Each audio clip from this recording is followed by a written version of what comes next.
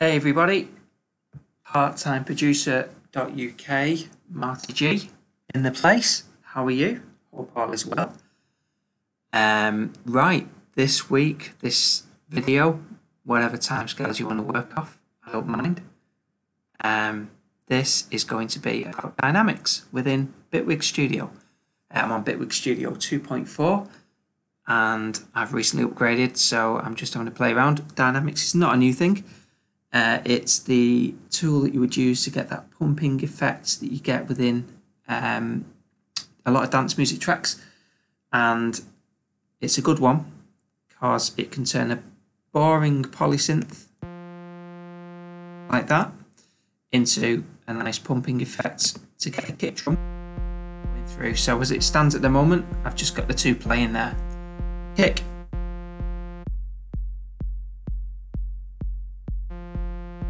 And the polysynth.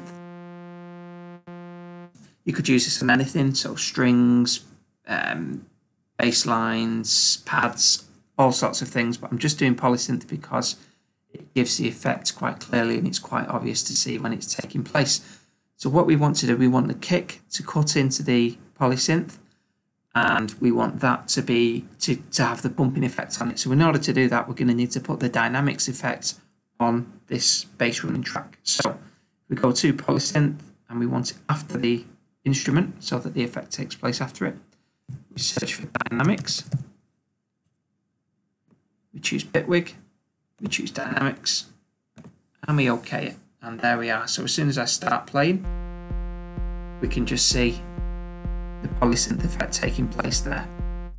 So what we want to do, we need to tell it which input to use or to listen to for the effect to take place on. So we're going to tell it to listen to the kick, and it's kick main, E kick out. And the reason for that is because our drum track is kick main and the instrument is E kick, and it's the output of that which we want. So if we now go back to our dynamics, we can see it's not doing anything different. And the reason for that is it's a 1-to-1 ratio. So this is the compression that we want to apply. As you can see there, it says compression/expansion ratio for the high stage, used for the louder part of the signal.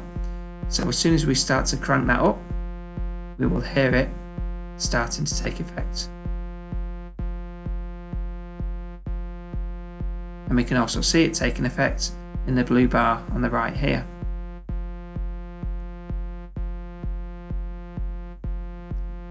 And if you look at the oscilloscope there, you can see the signal now. So I've put that as high as it will go, infinity. So if you listen, let me turn it off.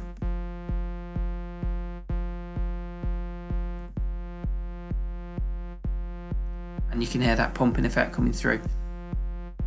So I generally work around 1 to 2, 1 to 3 for the sort of best effects for bass lines anyway. But obviously play around with the setting, see what you think.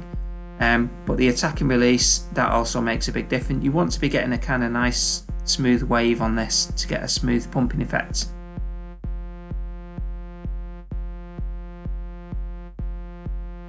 So that generally means having a shorter attack time and a longer release time.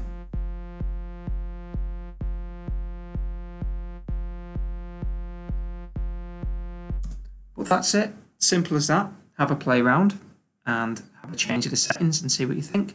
Until next time, it's www.parttimeproducer.uk. Please come along, have a visit at the site, leave some comments on the vid, and I will see you next time.